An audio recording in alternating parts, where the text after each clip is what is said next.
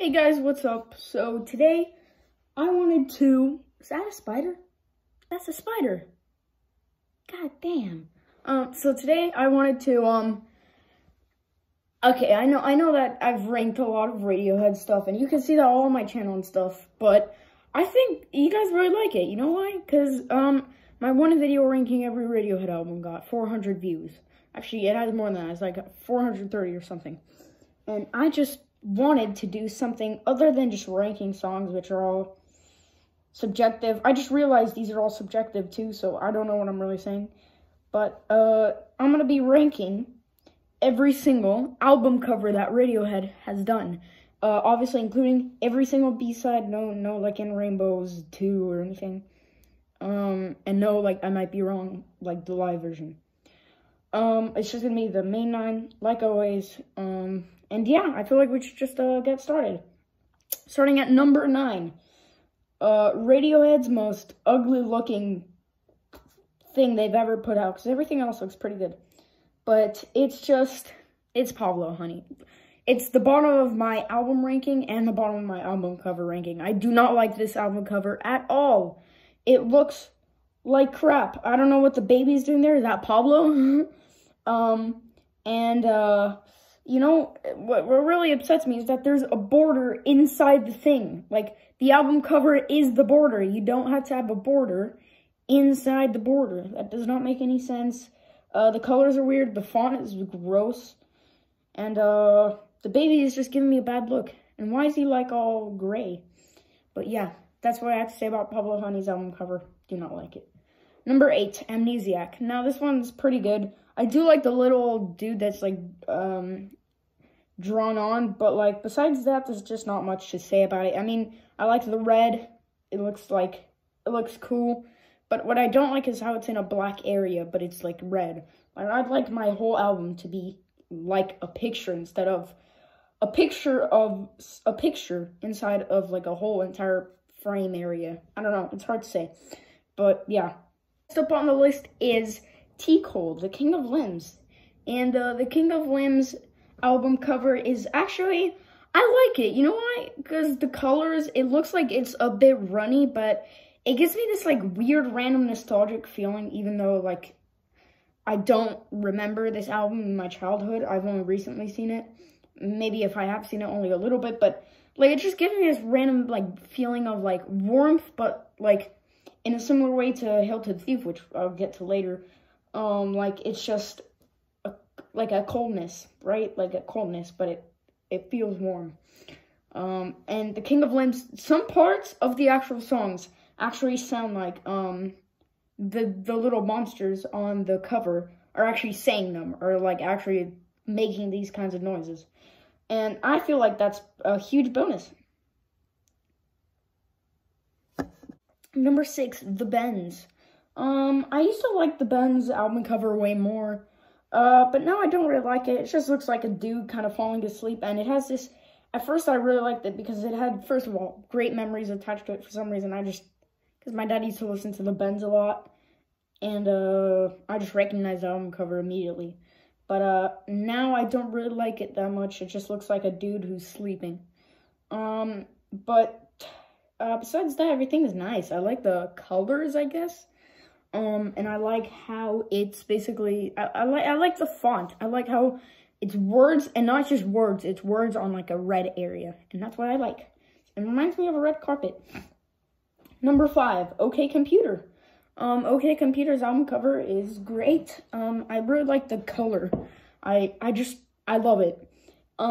It's a nice light blue, but it has the roads, and it still has a picture, and on the side of it, it has, like, drawings, I'm pretty sure. I don't know. I can't describe it really, but yeah.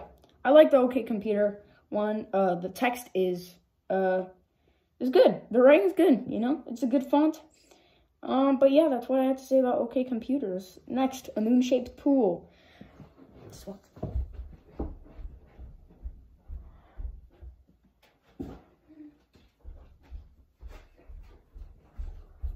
A Moon-Shaped Pool's album cover is beautiful. I mean, just look at it. It's like, looks like paint splatters, but like in a good way. And the middle just is all white and nice, and it's good. And can I just mention, the back of this looks great. Like, just like it. Yes, I have this on vinyl. It's a 2 LP vinyl, whatever you call it. 2 disc vinyl. But yeah, that's what I have to say about Moonship Pool. It's beautiful. I like the colors. I like the black and whites. It just looks very mature. Next one, Hail to the Thief. Yeah, Hail to the Thief's album cover makes me feel things. It feels cold and it looks cold, yet in a great way. It just invites me into the album, yet like keeping me distant. Like, bro, wear your mask. Like it's distant for me, but it's still great. And I just love the Hail to the Thief album cover. Not deny that freaking like text, that writing all down there on the actual Hail to the Thief album cover. Fun fact, I thought the Hail to the Thief album cover was a hill, and then those like black things were like trees. I thought that's what it was, but apparently it's like an aerial view, and it's like that is like oil or like pollution or whatever coming out into a sea, which is the blue part. I just thought it was like a view of like the side of a hill, and that's why I always loved it. But yeah, that's Hail to the Thief. But next up, In Rainbows. Yes, this is probably my personal favorite album. I'd have to re-listen to OK Computer and In Rainbows and I guess A Moonshaped Pool all like consecutively to really realize. I don't know, it's a hard decision for me, but yeah. In Rainbows album cover is, it's literal art. And this is where it steps up. From Hail to the Thief, I would say it's like an 8.5. Now In Rainbows is a 10, straight up. And In Rainbows album cover is just amazing. It's freaking incredible.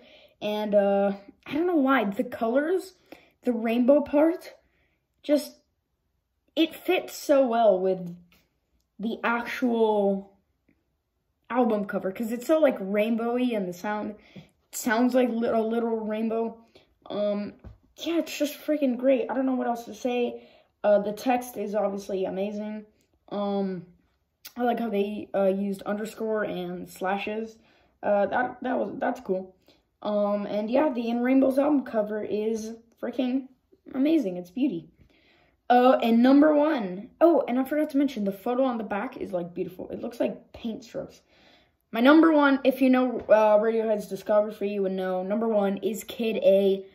Kid A is, in my opinion, by a little bit too, the best album cover that Radiohead have ever made. It's artwork. Like, the In Rainbows one was artsy, but this one is straight up artwork.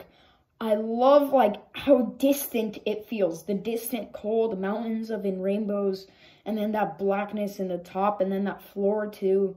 It's just, God, it's beautiful. And I love the text of Kid A. It feels isolated, like I'm alone in a room, and I want to disappear completely. And I'm just sitting there listening to the music and really soaking it up.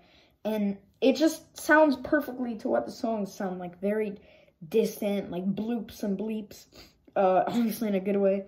And yeah, that's my ranking.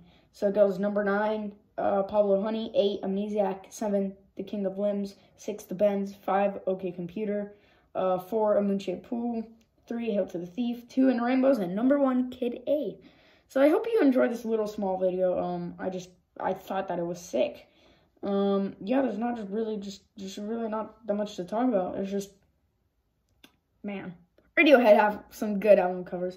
There's only really been one bad album cover that they've made. So, yeah, that's about it, guys. See ya.